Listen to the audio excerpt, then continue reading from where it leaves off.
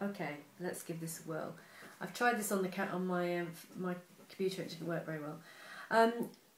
Hi, this is Nikki. I just wanted to add a few things to what I was trying to say tonight on the chat room.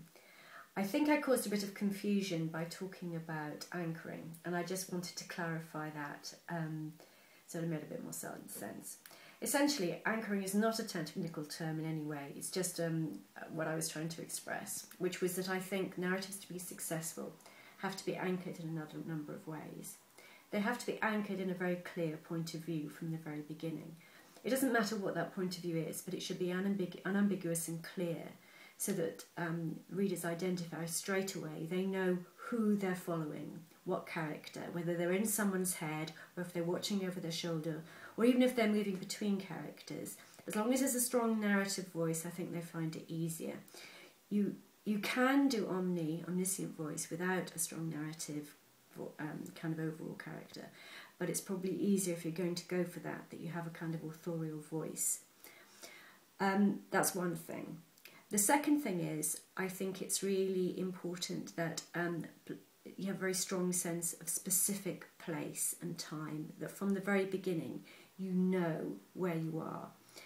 So it isn't any old cave or any old forest or any old room, it's this particular room, forest, whatever, which has got very particular characteristics.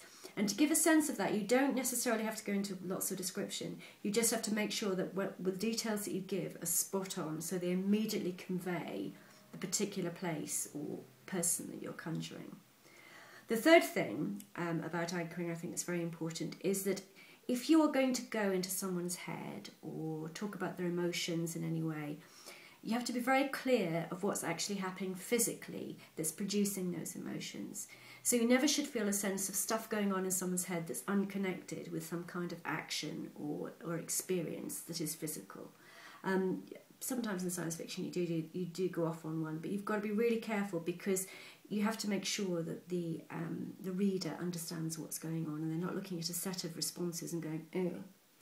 Anyway, I'm going to keep this short to see if it works, and I'll try uploading it now to YouTube, so fingers crossed.